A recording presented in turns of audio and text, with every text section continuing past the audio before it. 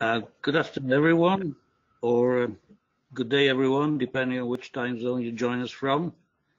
I am Flavio Pietrocola. I'm Managing Associate of Oliver White, and I have a great pleasure welcoming today with us Albert Ross from Mars, Iberia. Hello, everyone. This is Albert Ross. So, for those who joined us, the subject for this afternoon is going to be the journey to integrated business planning. Just to give you some a brief outlook for what we're going to discuss. Actually, it's going to be much more Albert who shares with all of us their experience in integrated business planning. There's going to be a few sections regarding to why Mars Multisales Iberia started the journey, what were the key challenges, how they got there, and then what are they doing to sustain the performance and improve it. And there will be some polls during which you will be invited to vote and share with us a bit about what your experiences are vis-a-vis integrated business planning. You can also, as you know, ask us questions. You can write those questions that come up on our board, our desktop. We cannot guarantee we'll answer all those questions live. However, we endeavour that Albert or myself, we come back to you in due course, so you will, your curiosity will be satisfied. So that's basically all I'm going to say. If we just get started. So I don't know. I mean, we looked at who's participating, who's attending this webinar. We recognize lots of people. I believe some of you have already achieved a good level of integrated business planning performance. Others are just thinking about how to go about it or are right in the middle of it. We tend to think that it's much more than a project, it's a journey, and therefore it goes through different steps. So, it is something that companies need to understand, they need to own. So companies talk about transformational experience. In other words, the organization really reorganizes around integrated business planning. There's obviously a focus on what improvements the business brings through IBP implementation, what tangible benefits are obtained through integrating all the business functions. And so it is not just ticking the boxes in blueprint exercise, it's much more about actually delivering a much healthier and much more profitable business for your shareholders and yourselves. And then, of course, since it's a journey, it goes through different steps. So Albert will be taking you through what it meant to achieve the first kind of milestone in the journey, which would be a good to excellent IBP process, but also what is happening next. So I will hand over to Albert now, who will explain to you a bit about himself and the business he works for. Albert? Thank you, Flavio. It's a pleasure for me to participate in this webinar and to share with you guys and colleagues of the FMCG world a bit what has been the experience in Wrigley in the past, and now we know about how we deployed our integrated business planning process. So a couple of slides for you to make an introduction of the company. Mars Incorporated is probably a bit different versus yours. It's a family-owned business. It's one of the biggest ones FMCG in the world, but not owned by private equity. Almost $35 billion in sales, and we have in our portfolio $9 billion brands, and close to have the 10th one in the upcoming months. We are headquartered in McLean, Virginia, in the US, and we operate in more than 80 countries with more than 420 sites, counting business offices and factories across the globe.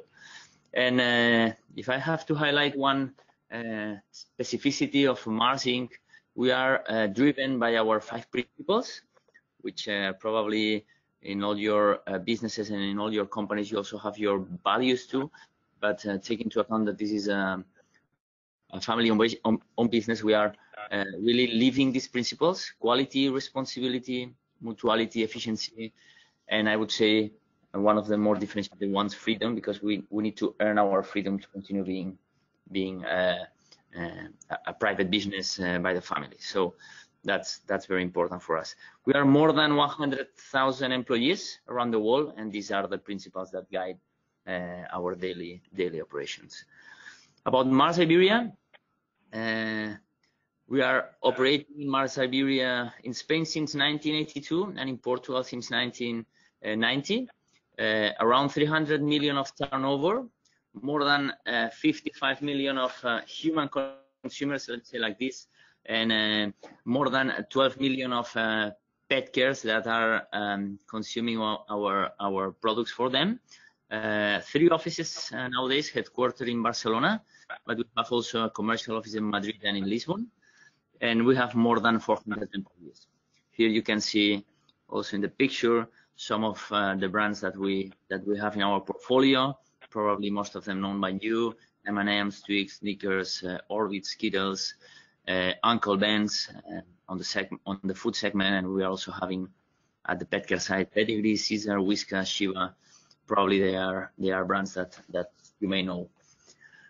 So in a glance slide of what about me? I'm supply chain director on Mars Multisales Iberia since 3 years ago.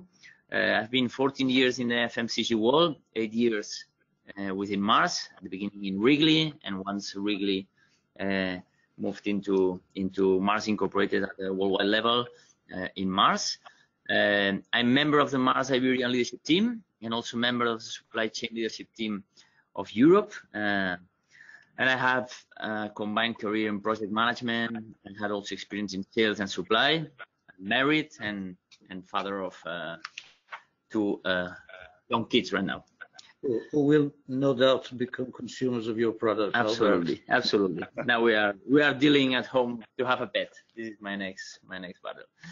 So what's IVP? I have tried here to summarize a bit my definition, and not the academic definition coming from Oliver Wyeth, but at the end, for me, integrated business planning is the extension of the classical S&OP plus process that was more involving sales and supply in the 90s or beginning of the 2000s, and how we integrate with all the rest of the functions,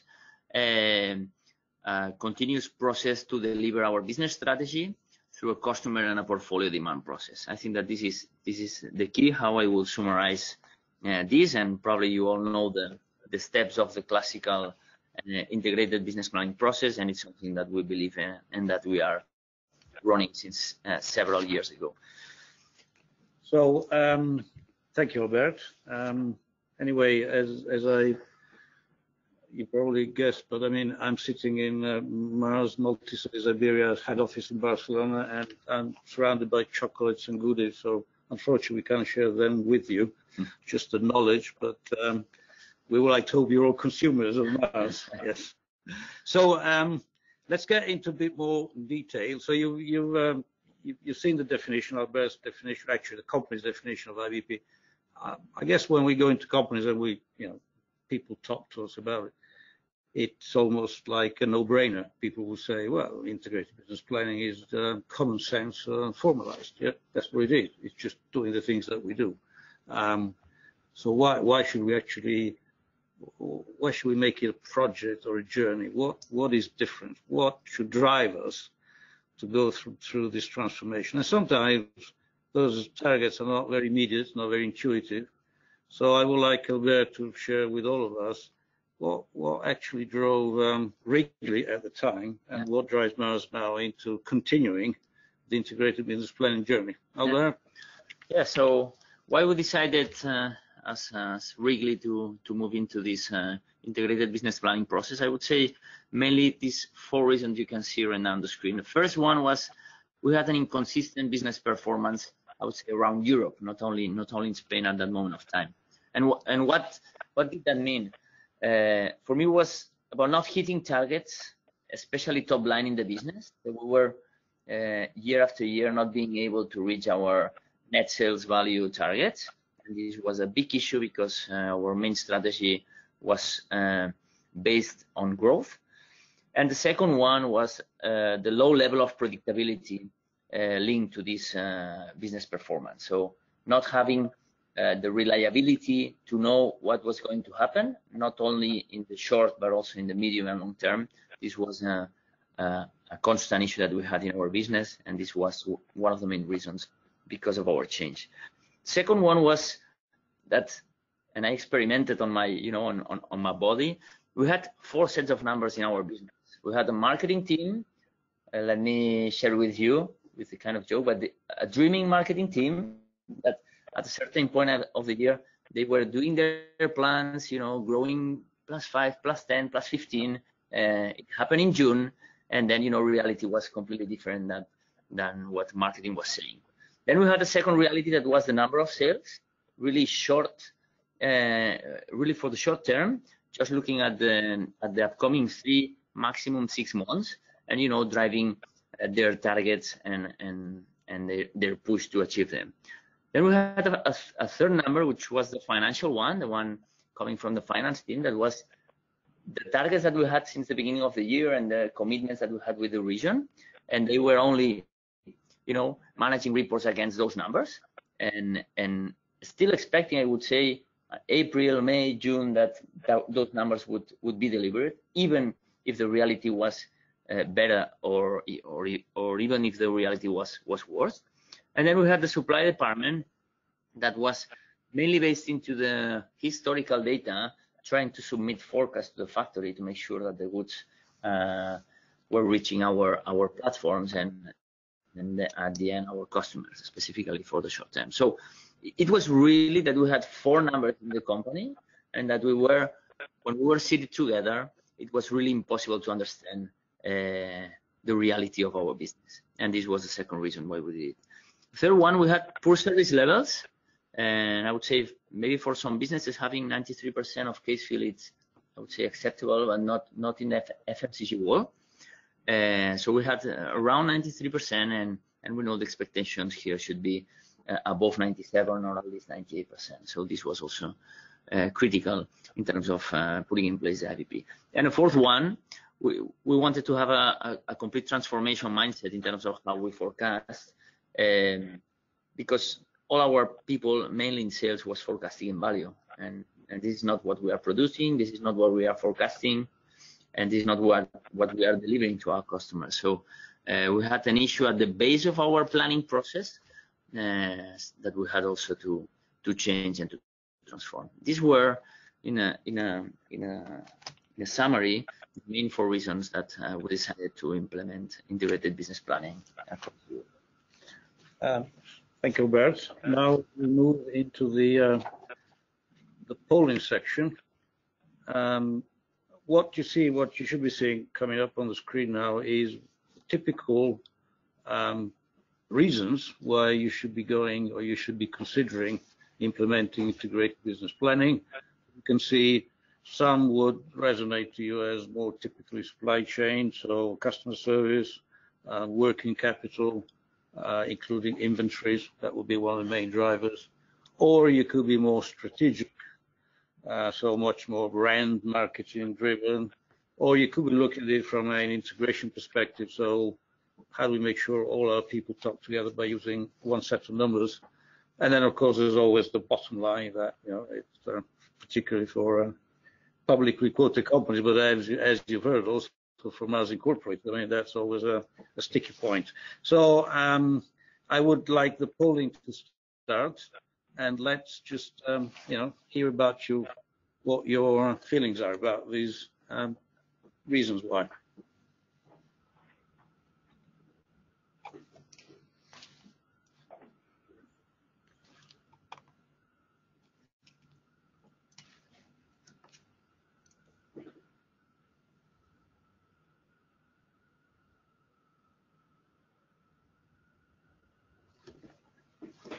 Okay, so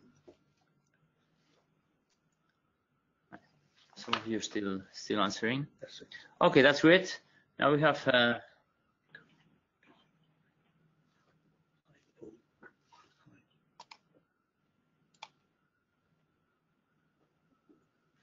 so most of you guys, you think that 35% of you think that the top reason to implement is deliver strategy and growth targets. and 45% of you, so 10 more than the previous one, think that top reason for you is to align functions, mainly sales, marketing, supply, and finance. As per my experience, and probably is what you've heard in the previous slide, I would say these are the top two, to be honest, on why really at that moment of time and Mars right now decided to run their business through IBP. It's about making sure that we look forward, and that this way of looking forward helps us to deliver strategy and growth, and having, you know, a unique set of numbers with a unique way of working between the, I would say, the four core departments in the business. From my perspective, this is Flavio speaking now. I think this is some very promising results, because if you were into like basic sales operations planning or integrated business planning, I guess we'll be seeing more supply chain oriented results, you know, Albert. Yeah. So I think you're telling us that you're really looking now at your next stage in the journey. So well done. Yeah. Okay, so we move on to now the actual journey. One of the key points is, well, who's actually owning the process? You know, ideally we would say it's the leadership team, it's the company's president, it's the executive committee, it's those people who really need to make a difference and walk the talk in the business. But then, of course, it's everyone. Like IVP, the business process, it's not just the dream or the ambition of a few. So again, Albert, what were your learning points? What were your takeaways when you decided to go for IVP? I think that main steps that really at that moment of time did to ensure a right deployment, and in terms of owning the process inside the business, was first of all to make a global, or I would say here a regional European deployment, and a leadership team buy-in. So all the teams in Europe, in all units and in all markets, you know, had the objective to deploy this process as the new way we wanted to run the business. I think it's critical that the GM visibly owns the process, not only in the management business review, but also, you know, in some other forums that probably you may have in your businesses, or communications, making sure that the GMs talks about the process, talks about the importance of having it integrated, and making sure that all functions are working along it. We made in terms of organizational design, we made a couple of interventions there. We appointed a European S&OP director that was reporting directly, to the president of Wrigley Europe at the moment of time. So making sure that the deployment was being made to all countries, and with you know, a severity in terms of importance really high. And in every single unit, we had a new figure, an S&OP manager, which was the role that I had at that moment of time, that we were also directly reporting to the GM of every single unit. So just making sure that this was not, as Flavio said before, a supply topic or a standing alone topic. It was more about a business topic. A four piece, which I think was not easy at the beginning, to be honest, was to replace the old meetings, because at the end, intensity of making the IVP wheel run, it's high. We're having five important meetings: product, portfolio management review, demand management review, supply chain management review, integrated reconciliation and management review. 5 meetings that are, as said, really intense. And what we had to do is to stop with our old way of running the business. And at the beginning, we had some, I would say, detractors on this, but we had to do it in a kind of a hard call, because if not, it was very difficult to manage the implementation. And at the beginning also, because the transformation, it's not easy, and you need quite a lot of time to make sure that the process starts running in the right way. We first attack our demand review with the demand management review, and making sure that this core, or this heart of the process, I would say, was running at an acceptable level.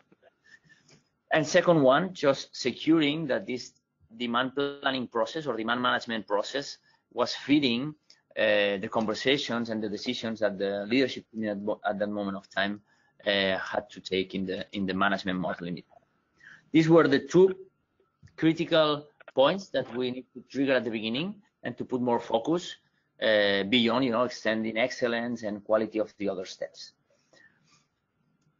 And also an important topic to make sure that we own it was to get some quick wins. And my role as S&OP Plus manager was to make sure that that we share, those months or those periods that we were having a right level of predictability in the business, to show it and to show that this was a benefit of implementing IBP, or for example, making sure that in the management business review, we were taking decisions coming from other steps. So making sure that the whole business was understanding the benefits that implementing an IBP had, and securing that these benefits were shared in all positions and in all departments. And last but not least, I was trying also to create a kind of positive rivalry. I would say like this, just making sure that, for example, the DMR or the guys that were running the DMR, was pushing them in terms of benchmarking, saying that those guys of PMR are doing a great job, are operating with a lot of assumptions, are doing the things in the right way. Why don't you, start stealing with pride the essence of what they are doing, just to make sure that you put your step in the right level. So making sure that this positive rivalry was there to increase the level of excellence of every one of the single steps, especially I would say at the beginning, where, at some moments you feel that you are in a tunnel and that there is no light at the end of that. We have a question coming from Declan. So Declan, hello. Thank you for your question, Declan. So the question is, why were your titles S&OP and not IBP? Yeah, good question. To be honest, at the beginning, we decided to call it S&OP Plus, and that's the main reason why, in terms of organizational design, the roles were called S&OP. At the end, when having some sessions, in that case with Oliver White, with Flavio, we understood, more massively that IBP was a kind of evolution that we wanted to run the business of I would say, the old S&OP process, involving specifically finance, having financial reviews in the IR and the MBR. We could have changed it, but at that moment of time, we kept the names as we set it up at the beginning. What, for example, in all our decks and in all our folders in our paths were called IBM or IBP in that case. Yeah. Good question. I think from memory, correct me if I'm wrong, Albert, I think Mars had also their own S&OP process in place. At that moment, yeah. And because there were already some connections. So, for example, at the time we ran the project here, Wrigley was already distributing Mars products in certain categories for Spain. So I guess to provide some continuity, we accepted that S&OP would be the name. However, and it might seem strange to some people, but for some companies who have gone through initial S&OP projects, which were at the time very supply chain driven, even a change in acronym resonates differently to sales and marketing. So sometimes, and it might just look and sound like a bit of marketing, but actually a change in acronym and a change in the project positioning does engage people who would have thought this was very much short-term supply balancing. All right. So, a bit of marketing, a bit of history, but again, Declan, good question, and don't be surprised. I mean, in France, some people will still call it PIC, Plan Industriel Commercial. Some company might call it SIOP, Sales Inventory and Operations Planning. Some company might call it Integrated Business Management. At the end of the day, it's really what you want to get from it, and is that the right one for you? Yeah. So let's move on. There's more stuff coming from Albert. So one critical step that I put in place in the organization, and I think it was around after 1 year of implementing, was a kind of self-assessment according what I call the behavior line. And what I have tried to put is people in front of me, with conversations one-to-one with some of the managers and some of the key stakeholders involved there, on how do I feel and how do they feel that they were across the IBP process. And I separate these 4 stages, I would say. The first one is the people who doesn't know about IBP and how company operates, probably the new ones or the ones that hasn't been trained there. Second one, the ones that understand what is IBP, but they don't care about the process and that they are, I would say, against it. And those are the ones that we have to repair, and that I had to repair at that moment of time with, some crucial conversations, understanding main reasons behind this, this way of not accepting the way that the business was supposed to be run. Third bucket or third group of people that were supporting the process, but that they did not have enough proactivity within the process. So just to put an example, I would say, and Flavio knew it, my first year at job, I was doing a lot of things, even beyond SNOP manager, because I was doing things that for me, it was supposed to be done by other stakeholders in the business. And until you make this change or this click in their minds, that even they support the process, but they are not as proactive as they should be to be the feeders of the information and the decisions, etc., etc. And the 4 ones, the ones that active and proactive, that have active and proactive participation in the business. So I recommend you, especially to those that are not in a very, that those of you that are in the very first step of implementation, that at some point you make a reflection according this behavior line, and could have good conversations with your teams to make sure that they move at the right side of the line. I would also add that don't underestimate the effort it takes to go through steps 1 and 2. Yeah, no, it's not easy. Because again, most people say, yeah, of course we do IBP, well then they miss some of the key points, and therefore they actually don't know what they don't know. And until those people know what they don't know, they don't express a need to knowing more, and you cannot actually make the move from like silent majority perhaps to people who don't like it but say that.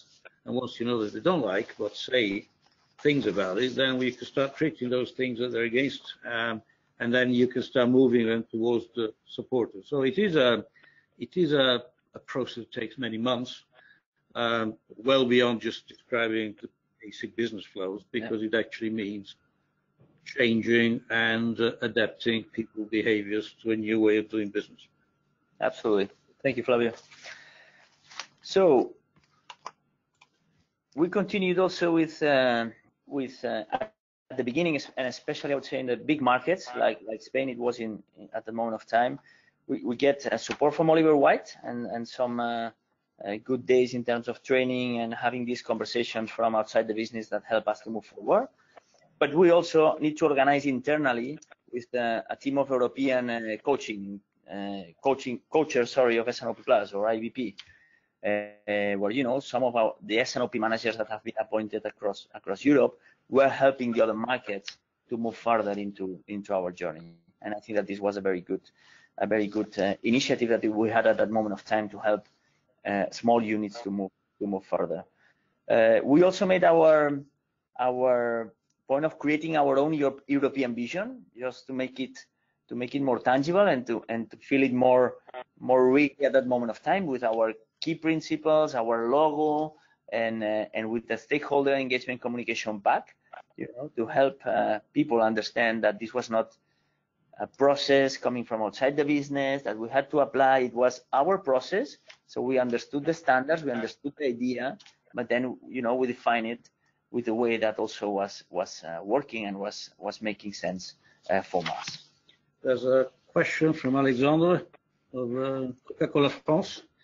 When did we start the journey, Albert? We start the journey, you'll have it in a couple of slides, but again, I can summarize. We started the journey in 2010. In 2010, at a European level, it has been decided to change the way we run our business, and to deploy the integrated business planning process across Europe in Wrigley. But it took several times, you'll see it later, to get or to reach what we call this business excellence level. And also, for Alexander and everyone, my memories were that in 2010, Spain was pretty much into recession. consumer goods like chewing gum, so they were considered to be the luxury of consumer goods. So we were facing a pretty tough situation in terms of marketplace, in terms of revenue. And, I would say that it's not easy, but it's certainly easier to implement integrated business planning where the business is flying. We started here at the bottom of the recession, and that was tough, but at the same time very motivating, because actually to get out of that and become much more reliable and actually trust your numbers when previously it was just, there was declining sales without any kind of bottoming out in place. I think that was great, and we could see that about a year later. Yes. So time for a bit of polling now. Okay, so you've heard a bit about Albert and Mar's sales Iberia story. What do you think, what do you know would be your key IVP ownership challenges? So is it, as Albert said, getting the management to walk the talk? Is it making sure that this is really strategically sales and marketing led? Is it perhaps taking down some side behaviors, some independent republics within the business, just making sure that functions collaborate with each other, and any other you might think of? And if not, you can always ask questions to Albert. So let's have the polling start.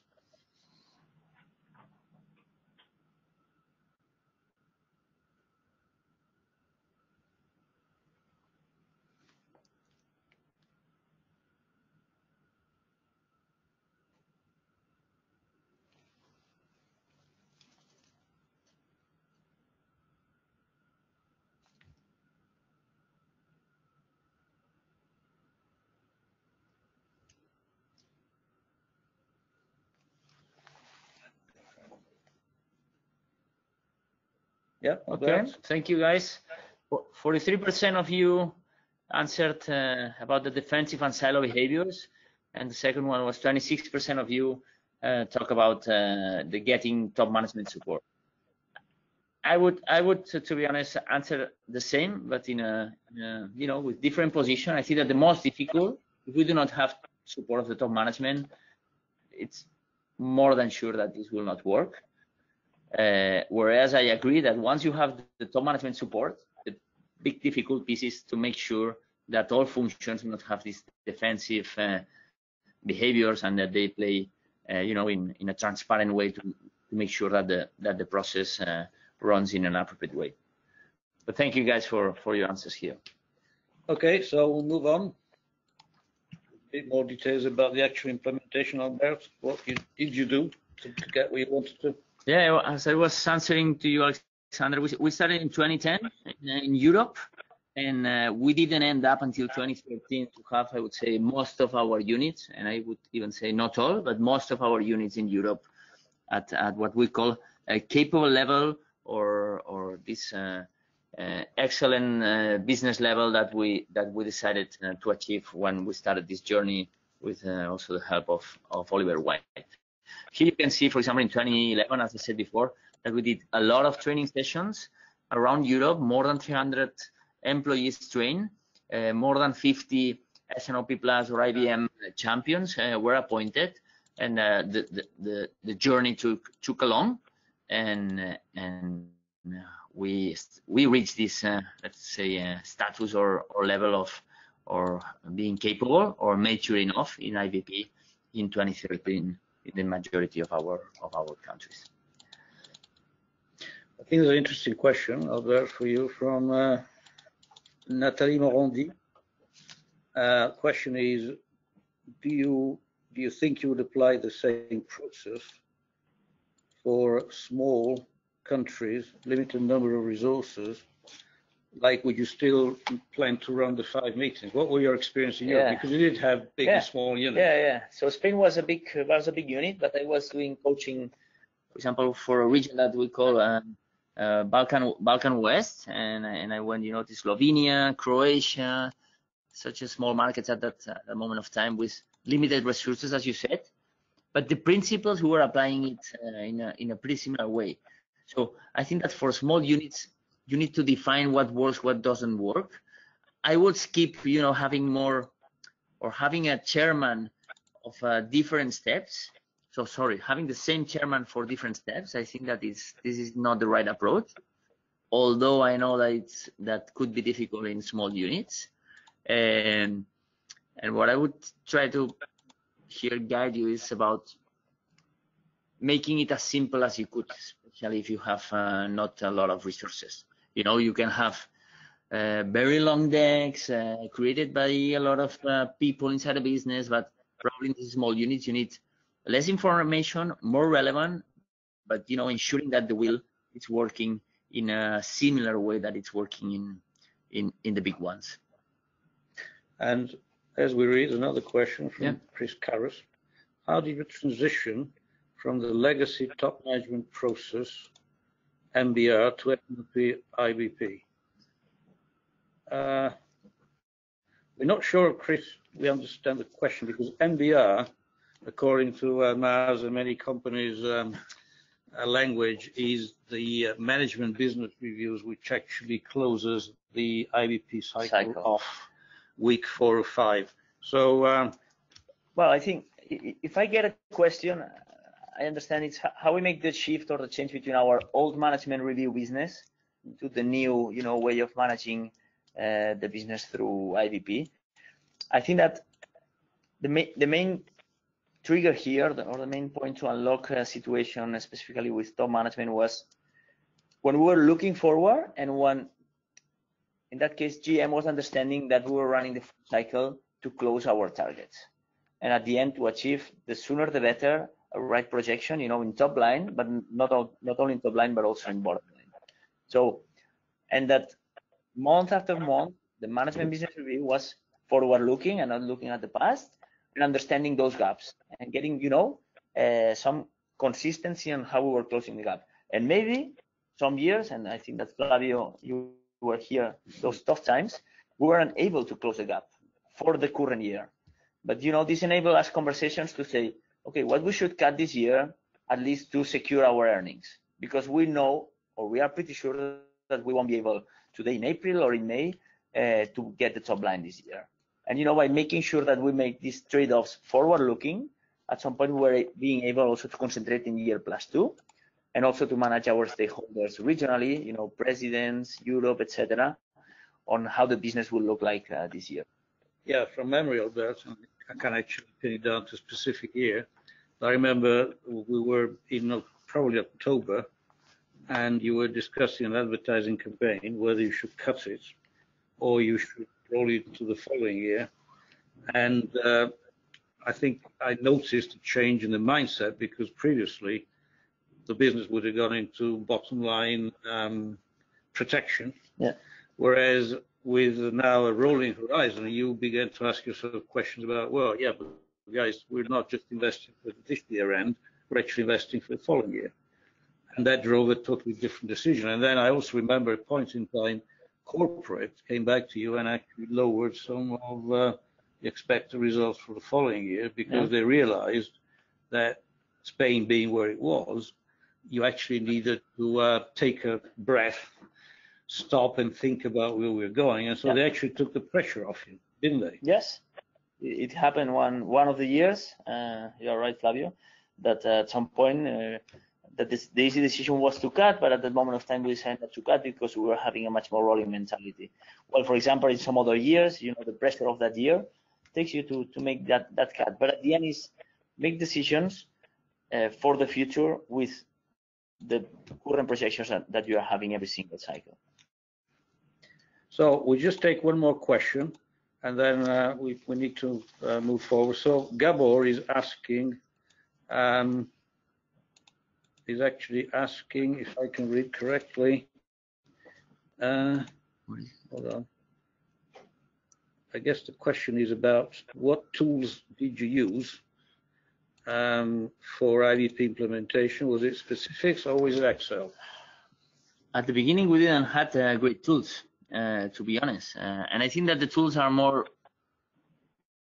that is related to demand management review, because at the end, for MBR, for INR, for PMR, not big tools are there in terms to better manage the work. At the beginning, we had our planning processes, but they had no, big intelligence, big analytics. We were just overwriting data there, according our assumptions and our plans that we were agreeing, between sales guys and demand planners. So just to answer you, I think that we started somehow with Excel. Now we make some evolutions. We have some forecasting tools that help us to run the DMRs, and specifically to have a robuster long term.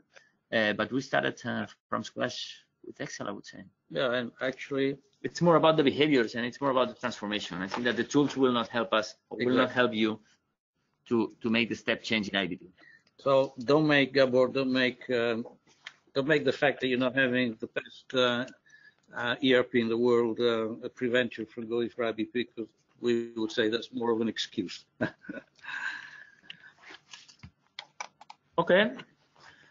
So the main challenges, and I think that this could be a good slide because probably some of you are there. The main one, or the first one, was to have clear roles and responsibilities. As we changed completely the way of running our business, we have to define clearly who does what and when. By understanding responsibilities of every single IVP step, and securing the role of what does the chairman do, what the chairman does, sorry, what a facilitator does, and what is the kind of collaboration needed between the steps to make sure that this is working properly. We had a second challenge that was hidden agendas, and I remember several months at the beginning that people was not showing the truth as they know it. People that was thinking that something would happen, but they were not sharing it in our pre-DMR meetings or in our DMR meetings, and at the end we were having big deviations, specifically the first months of the implementation, and this was a wrong behavior that we had to tackle and remove.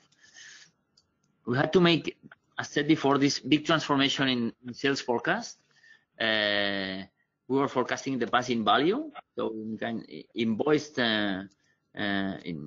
invoice sales, and we had to move it to volume. So how many cases, how many tons you are going to sell, and then we will transform these tons and these cases to the value to understand how this is driving our net sale. But this was a big challenge, and I'm sure you remember that this took time. Behavioral bias elimination, another big bucket, because at the beginning, people was kind of, okay, we will achieve our targets, let's forecast, and we were starting to have an over forecasting behavior in the business. And once the managers and the president and the GM was pushing on saying, guys, what the hell are you doing? You're not achieving your targets. Then behavioral shifted into the opposite side to under forecast. This mentality is of over promise and under deliver. So at the end, it took time to find a balance and a medium point there. Defensive behaviors as a growth staller. People at some point also thought that, okay, if I put numbers this cycle for, in a couple of months and they are low and I achieve it, this is going to be a good news. But at the end, this is something, okay, good for the really short term, but it's not good for the long term, because at the end we have an annual targets and we have an annual strategy in 3 years that we need to deliver. So how we secure that our short-term plan is accurate, but we also put things in place to make sure that we close the gap for the long term. And this was something that was not easy at the beginning. Transforming the process into a stage and gate process, specifically in step 1 in portfolio management review, and by using assumptions, using several steps that we decided to use for innovation, renovation, and promo planning, and putting a bit of standardization behind to something that in the past was a complete mess. And last but not least, I would say that one of the most difficult things to implement was this business rolling mentality. These marketing plans once a year, this big moment that we're having in June or in September, forget about this. If this is rolling, your plans are being built and every single month, since January, February, March, etc., etc. So these were mainly the challenges we had, I would say, during 1 year and a half that some of them, you know, were cut at the beginning, and some others took more time to make the real change. So talking about clear roles and responsibilities, another good question from Declan says, what is the definition of an SNOP champion and how were they selected? Good question. I think that in terms of skills for selection was more people who was understanding the business in a global way. I think that this is needed, because if it's really functional, probably the implementation would be a bit biased. So having people that understands business as a whole, you know, it's marketing, it's sales, it's supply, it's finance, it's P&O, it's IT, it's a good criteria for selection. Second one, I would say it's somebody that it's really transparent and with no hidden interest, because at the end, to deploy and to implement the process, the SNOP manager has to think in the business mainly, you know, and the business align properly with the GM, but making sure that that the business moves into the right direction and not a certain function. So I think that the person needs to have this capacity of being transparent, balanced, and not shift into one function. And there's another question from Edward Caribos, which is directed to Oliver White. But I guess you can also, Albert, you can answer the question, because you're a multinational, but you're actually a family business. Yes. So it's interesting. How would you relate IBP to a family business? Well, it's a good question, because we are a family-owned business, but in terms of scale, it's really you've seen it at the beginning. It's 1,000 employees in the business. So my opinion or my guidance here would be, if it's a family-owned business, a small one, probably needs a very good conversation, you know, between the sisters, the fathers, whoever owns that business, to make sure that this is something that you want to implement, because IBP means tough conversations at the moment of time, because if things are not working properly, you need to face it and you need to show it. And some people sometimes is not prepared to, you know, to see some realities that the business can show, not in the past, but in the future. For me, here's the key topic. So I would say prepare for good conversations before implementing this kind of IBP or this IBP process into, you know, a smaller familiar business, because if not, you know, the tension can be really, really high. I also think, Edward, if it's the business I think you're thinking of in Russia, personally, I do work in Southern Europe, and as you probably know, there are lots of smallish family businesses in Southern Europe. Even it might be family, but smallish. What's the difference between a multinational and a family business? Where actually, when you reach a certain size, I wouldn't see too much. The only probably advantage is in a family business, if the boss says yes, things move much quicker. However, you might come across some behaviors which are somewhat more evident than in multinational, where processes and procedures are more embedded into the organization. Yes. Yes. Yes. Yeah. Family business, things are less organized or less less process driven, and this can have an additional thing to be installed there. Okay, so back to polling now. We had some good conversation, question about implementation challenges. How would you feel about yours? The polling starts.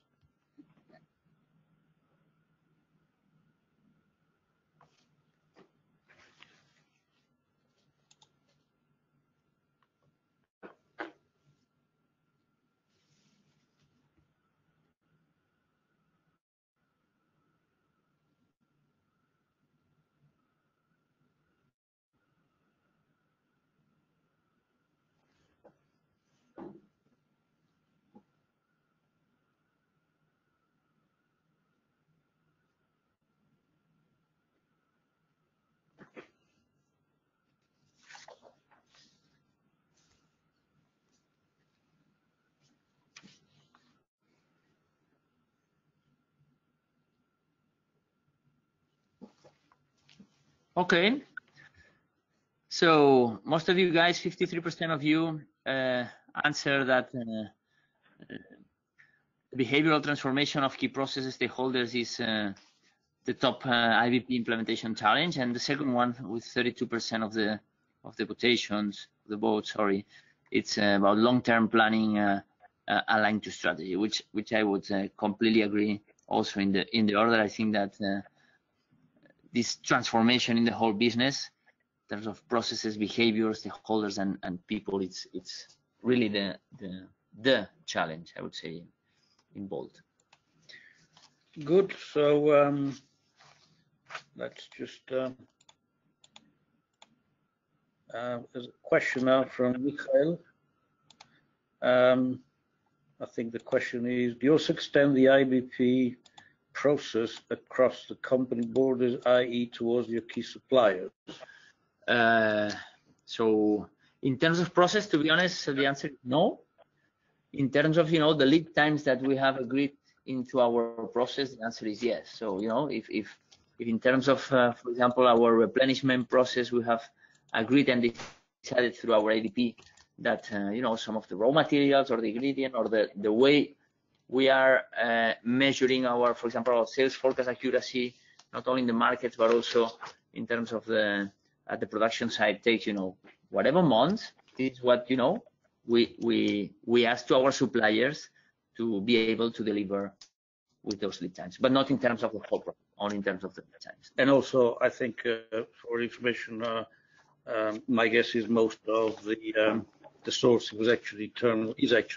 You have your own factories at the moment. Yes. Yeah, we're on. And so it goes through some collaboration between internal partners, but you would not see a lot of third-party sourcing like you might see. We know the companies coming from the Far East or India or low-cost countries. Okay, let's move on then. So it's about now. Okay, Albert mentioned to you there is a certification which companies will so require obtain from Oliver White. So were again the key points or the key boxes you had to tick to get there? Yeah. So in terms of behavioral and process perspective, and just highlighting the toughest requirements that we had to achieve and that took time, was with this real long-term focus.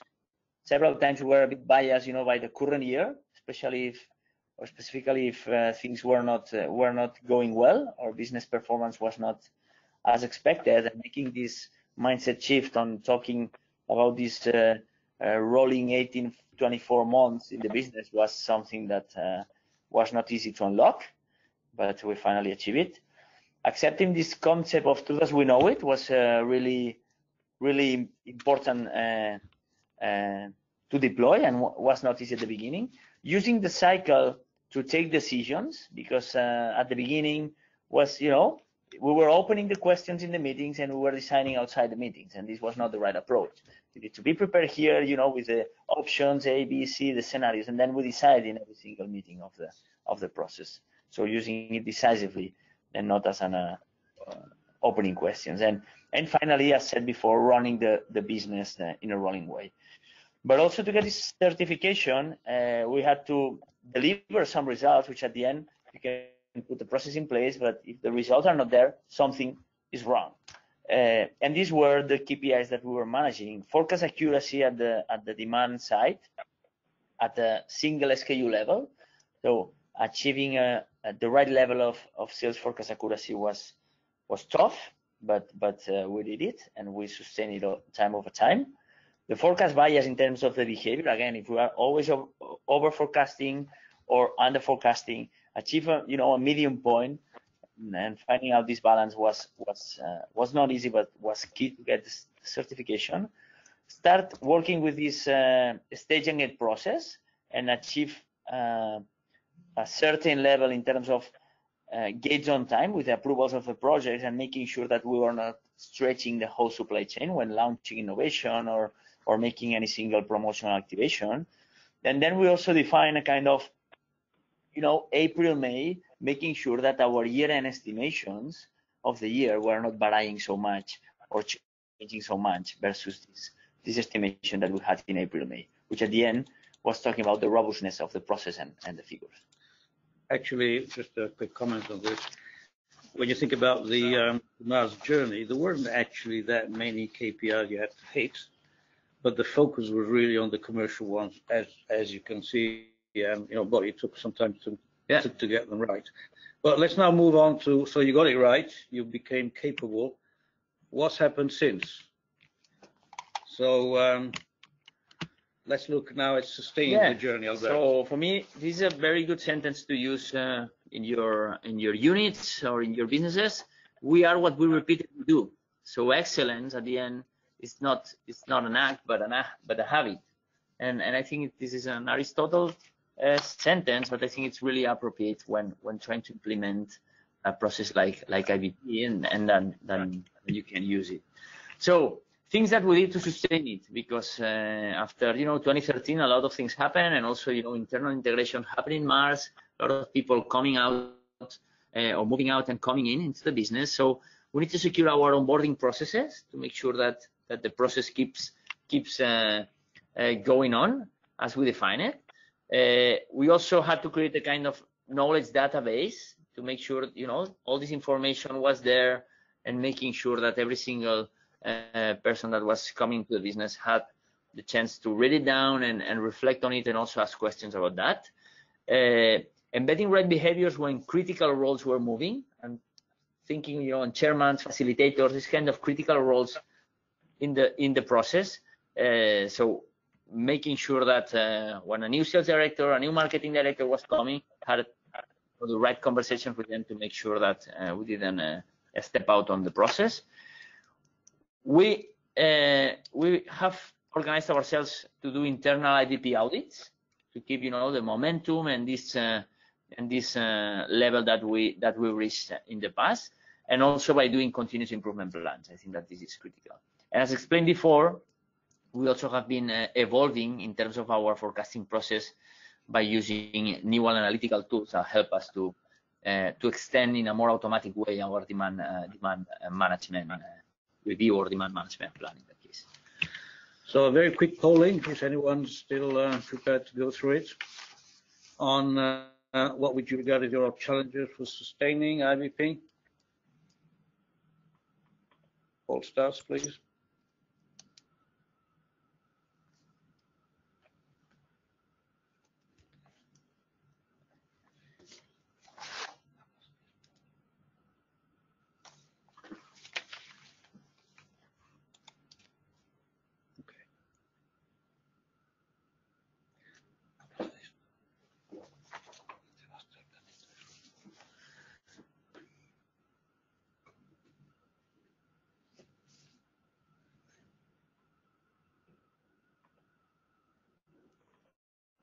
Okay, thank you guys. So 63% of you think that the top challenge to sustain it, to embed IBP culture so it becomes a way of life, and with 23% it's the not to be drawn back into myopic short-term planning, which I fully agree with you. These are the two main areas to keep an eye to sustain this year over year. So, and just to finish it, final reflection from my side, and we'll close. Because after several years of working with IBP, I started in 2010, and now it's 2018. I would say this is the power of forward looking. And at the end, it's not about thinking on the past, what my brand did in the past, etc. It's about trying to project the future with the best assumptions and take decisions with these pictures that we are showing every single month. I think that the power of having this, it's really high. Second one, it's the power of gap closing, because once we look forward in a transparent way and we face reality, then is when we can put teams to work on a plan to close those gaps and make sure that we achieve all our single targets in the business. Facing reality, even the figures that we see here, the conversations we have to handle in our meetings are tough. We need to make it. We need to face reality, and then, as said before, we need to put actions to improve it, and to make sure that our businesses achieve our desired results. And at the end is the power of accountability. This is not about blaming the other step. It's about working in a combined way and making sure that all steps are working for the same purpose, for the same objective, which at the end is the one that has to be defined by the management team, the management business review. So it's the way to break all the silos, break all the functional hats, and making sure that we work in a process way and not in a functional way. So thank you very much, Albert, for spending this very rich hour with us. Thank you all for being with us and some very interesting questions. I know we had some more questions that we couldn't answer directly, but I'm sure Albert will be willing to do that. So thank you very much again for your time, and yeah, stay tuned on IBP. Thank you, guys.